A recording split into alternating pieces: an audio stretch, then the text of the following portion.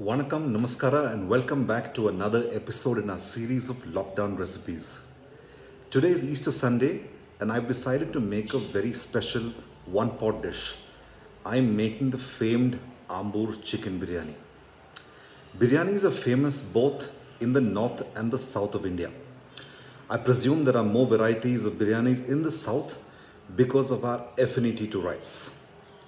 Tamil Nadu is one state that has a whole range of biryanis.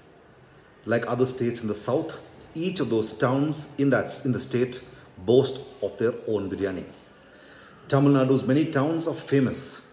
The Chettinad region of Tamil Nadu has a rich tradition of fiery non-vegetarian dishes, biryani being one among them.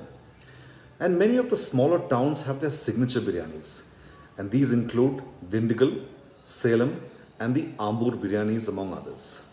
These biryanis may seem the same, but possess subtle differences in aroma and in flavor. And yes, each town is fiercely proud of its own biryani. Today, as I said, we are making the famed Ambur Chicken Biriyani.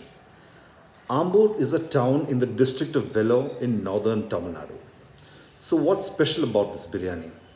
It's special because it's cooked on wood fire, and it uses a very special variety of a short grain rice called the Jeera Samba.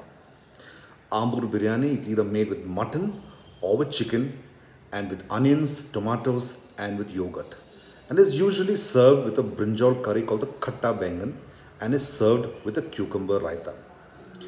You can find more details of the recipe and how it's cooked on my Instagram and on my Facebook pages. You can log in for more recipes, and I'll be back with more episodes from around the country and from around the world. Thank you for watching, and see you soon.